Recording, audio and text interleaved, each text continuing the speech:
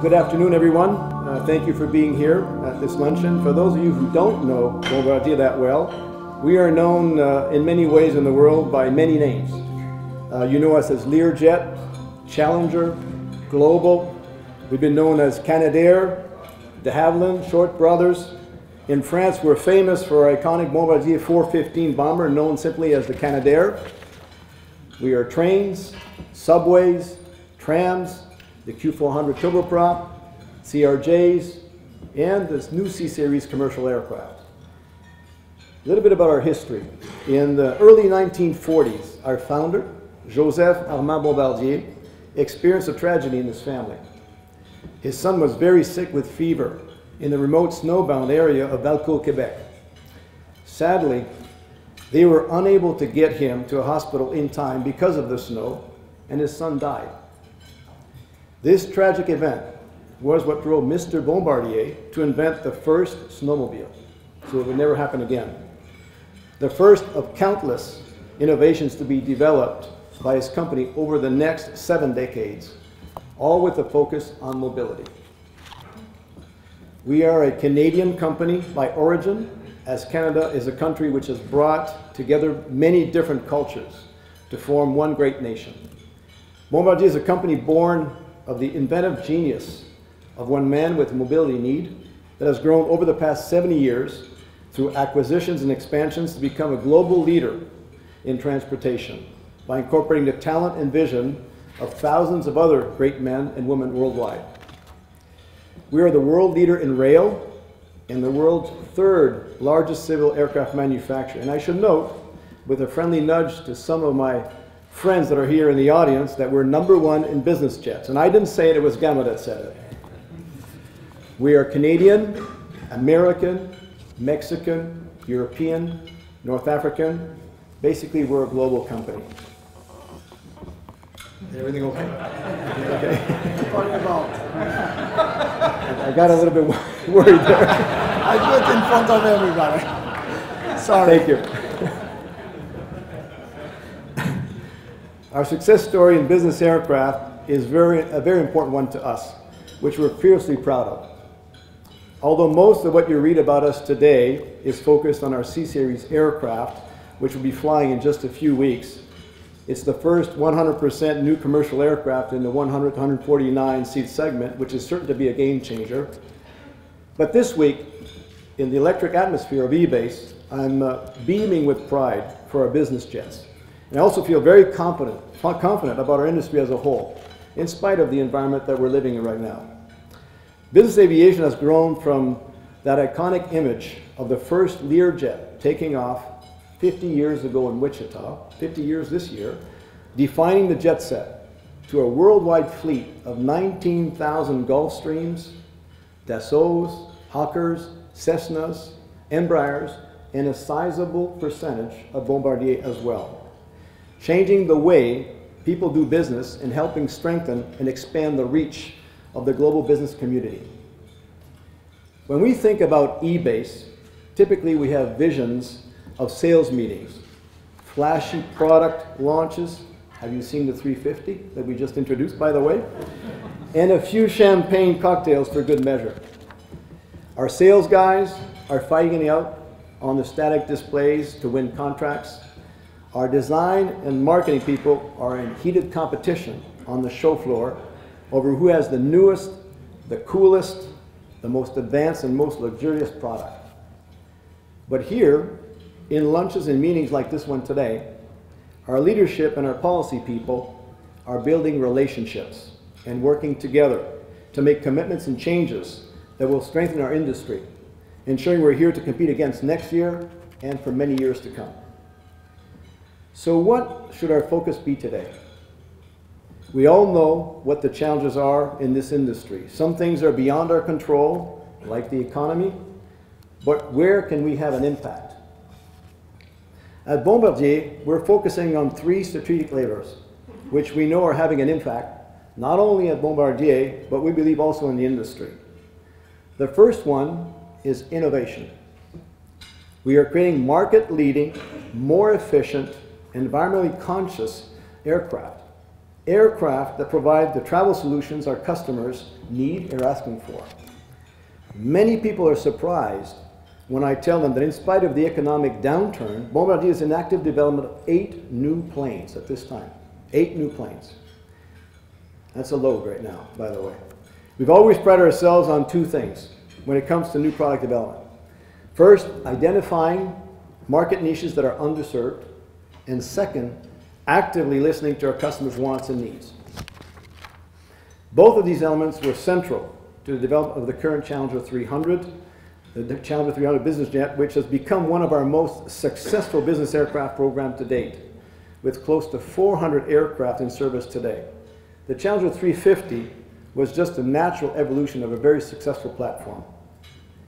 This newest member of the Challenger family redefines interior design standards and comfort levels with groundbreaking cabin aesthetics and ergonomics, larger windows, a customized cabin management system, a constant flat floor, and unrestricted baggage access, all in the widest cabin amongst the supersized, mid-sized aircraft.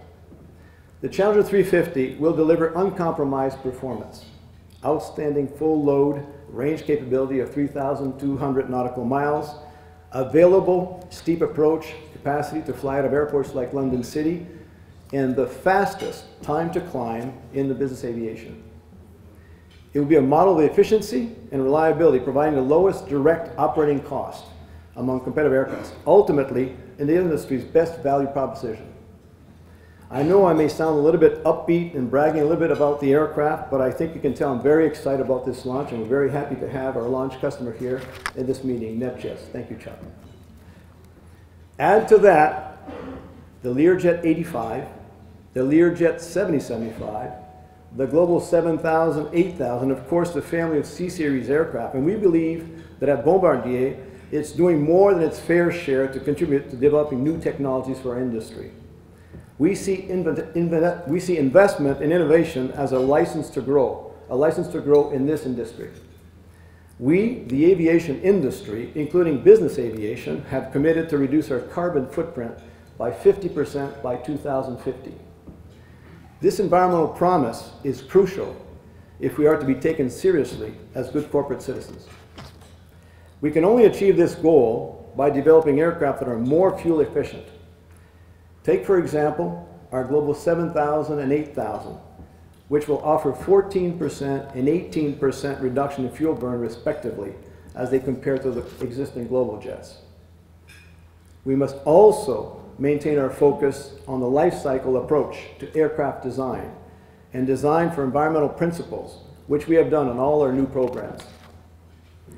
Innovation also contributes to our license to grow by combating the perception problems still prevalent about our industry. In many ways, the business part of business aviation is still not recognized in our industry and across the world. By designing aircraft that are tailored to the business needs of today's corporations, businessmen, and high net worth individuals, we are reinforcing the image of a business jet as just that, a business tool. It's through innovation, connecting people and facilitating trade with the most innovative, high performance, and fuel efficient products that will ultimately earn our license to grow. The second lever is growing an international presence, an international footprint. In order for business aviation to grow, we need to first open new markets by working with the governments and regulatory bodies to develop infrastructure and for business aviation to be successful on a worldwide basis. This also means making sure our current and potential customers have access to the in-service support they need in their own time zones. In the past year, we at Bombardier have expanded our service and support network from 98 touch points in 2011 to 112 in 2012, and with a projected 124 points of entry in 2013. In fact, our European operations for customer services are a key component of our international growth. Within the past year, our customer services team has converted our Frankfurt parts depot to a full-service hub and expanded our Dubai-based parts depot. We opened a business aircraft-focused regional service office in Farnborough, UK, announced expanded local pilot trainings through our authorized training partnerships, and continued to drive greater volume and capability at our wholly owned service center in Amsterdam. A few months ago, we took another step to deepen our local roots. We appointed regionally focused customer support directors to place senior leadership closer to commercial and business aircraft customers' bases of operations. Our teams and infrastructures work together with more than a dozen authorized service facilities in the European region, including 2 recent additions, Harrods Aviation in Luton, UK, and Tulpar Technique of Kazan, Russia, who also serve their CRJ customers. Worldwide, we now have more than 60 authorized service facilities for business and commercial aircraft, 14 regional support offices, 9 Bombardier-owned service centers in North America and Europe, with a new facility for business aircraft support opening later this year in Singapore, with a single promise: to put our customers first. But international growth should not be limited to sales and support. To truly have an impact in the emerging markets, we as a community need to foster their drive to become industry players in their own right. Last year, Bombardier signed an MOU with the government of Morocco to establish a manufacturing facility in Casablanca. We began partnership and production in a temporary facility earlier this year and are constructing our own factory this year to be opened up later this year. With its proximity to Europe, it is strategically located to serve as a supplier to our European operations, but is also very strategic for us in that it opens a door to Africa, which we know will soon be a huge market. And we are confident our establishment in Morocco will act as a catalyst for growth in the aviation industry in that region. 7 years ago, we established our first greenfield manufacturing facility in Querétaro, Mexico, which today is responsible for the manufacture of major components for our Learjet and Global aircraft, amongst other parts. Querétaro has quickly developed into a thriving aerospace cluster with many suppliers surrounding us in our assembly site. We know our investment in these developing aviation markets is making an impact, and it's evident through the quality of work that is now being produced in our Mexican facility. At Bombardier, we have annual accomplishment awards, where teams from across the organization submit projects that they have completed, which usually have a positive impact, usually financial, but also in terms of productivity or employee engagement. These are projects undertaken by the employees, not top-down initiatives. I was thrilled to present one of those awards this year to a team from Mexico, the Mexico site, whose project focused on finding efficiencies to accelerate production. They did this in a record time, well below budget, with a world-class level of quality and productivity. What's more, we were so impressed by the success of the project that we actually asked the representatives of that team, which were 250 people, to come from Mexico to share their best practice with teams in much older plants, much more mature plants in Canada and the US. That's a great success for a very young site. This segs very well into the third, and I would argue probably the most important strategic lever, and that is a dedication to achieving flawless execution. When I joined the company 5 years ago, Bombardier was in the early stages of a cultural transformation. Being an organization that was formed through the acquisition of several different companies, there was a vast difference in the way we were building aircraft, parts, systems from one site to the other. We weren't always efficient. We certainly weren't aligned. The industry had been booming for a few years, and we were just coming into the downturn, so the impact of our bottom line was less evident at that time. But we had already begun to understand that as the market slowed, our lack of internal alignment in standardization and efficiency would only make matters worse. We adopted a lean enterprise approach called Achieving Excellence, based on the lean practices of other industries like the automotive industry, and a commitment to employee engagement to change the program. And the change the program affected was massive on our business.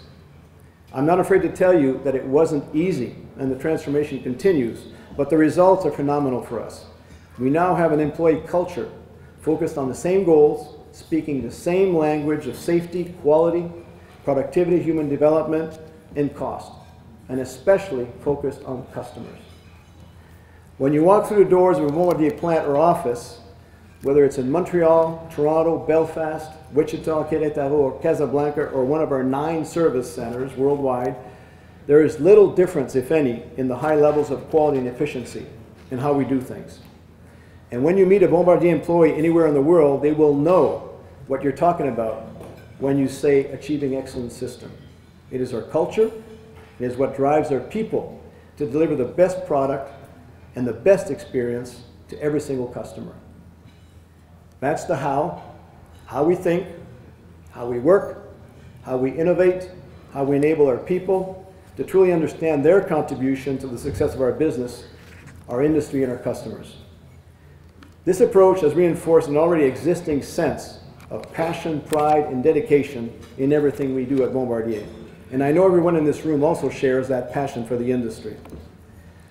I opened my speech today by explaining how Bombardier has transformed and evolved over the past 70 years. From one snowmobile in Valcourt, Quebec, to 31 new aircraft programs, 36,000 employees at Bombardier Aerospace in plants, service centers, and offices in more than 24 countries.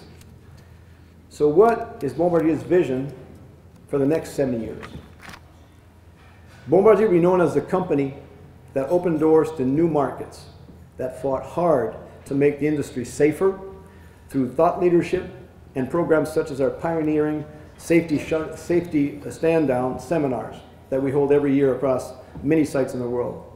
A company that used its innovative talents to develop technologies making the industry more environmentally conscious. A company that changed the way people move forward. I would be remiss to ignore the current context, but I want you to understand why I'm so confident that we can achieve all of that, why I believe in the future of our industry. We are in the 5th year of a very difficult period for our industry, going from industry deliveries in the range of 900 back in 2008 to nearly half that in most recent years. In this context, it's not surprising to see consolidation, companies exiting the market, and big companies emerging as fewer and smaller players. There are challenges everywhere at all levels, supply chain, etc. But like Bombardier, the industry has used this opportunity to set the stage for an even more prosperous future. The industry has restructured, and as a result, we will be propelled towards growth again. I believe we're just on the cusp for business aviation. How do I know that? How do I know we are there? Because together, we are laying the groundwork to develop new markets. New regions around the world are discovering business aviation the way the North American and European markets did decades ago. As their economies develop, so does their need and appetite for business aviation. We are starting to see a clear shift in the willingness of governments to embrace business aviation. In China, we're seeing deregulation of airspace and airports being built, even infrastructure for business aircraft. In India, the government is reviewing the rules to import business aircraft. Just 2 examples of regions that are starting to understand that bringing business aviation to their countries will drive economic growth. They will emerge as business aviation-friendly markets with the infrastructure, regulation, and mindset to incorporate business jet travel into their economic successes. As established industry players, we need to do our part to keep this momentum going by bringing the best products to market, which in their design take into account the environmental and economic drivers in these regions. And it's just not the manufacturers that play a role here. It's the service providers, operators, airports, and financial institutions. We need to encourage fleet operators like NetJets and VistaJet to continue to grow as well, offering business aviation solutions to these areas where companies don't necessarily have the expertise or the resources to run their own flight departments, but have the clear need for business jet travel. That's why we're here today. That's how we are ensuring the future of our industry together. In closing, I want to thank all of you today for the opportunity to share with you some of my thoughts and how we'll move forward from here. At Bombardier, our brand promise is the evolution of mobility. And the evolution of mobility is all about what's next. I look forward to shaping the future with you. Thank you very much.